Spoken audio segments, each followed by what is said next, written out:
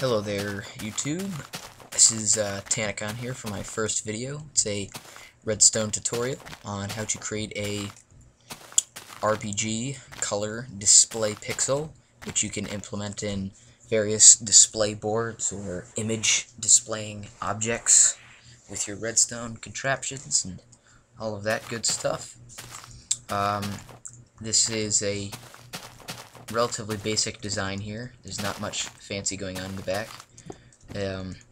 Basically what happens is this circuit right here, or let me go turn one of those off, but that circuit right there is used to flip an entire row of trapdoors on or off, and pretty much making the color black or there. So you would have to obviously shade out these trapdoors with a texture pack to make them solid black, so it would completely eliminate the color when it's popped up. So instead of you being able to see through there and see the green, it would just be black. And then that would allow you to, with a little bit of memory and RAM, to generate colors. Like, so we want purple, we've eliminated the green, and the red and the blue would be there. So then this pixel from a far enough distance away, which I'm not, and I'm probably not going to fly out to show you, would appear purple.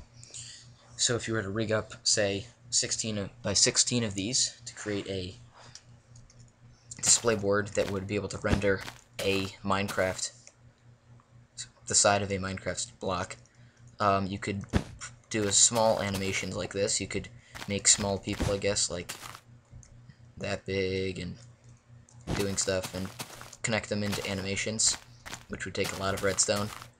And I don't know of any computer that could run very many of those together, but it would be pretty cool to see someone wire it up.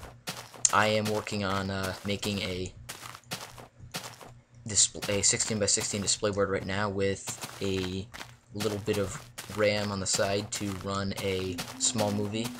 I'm not going to tell you what it is, but it'll be pretty cool. Subscribe and like this video if you want to see it. Peace.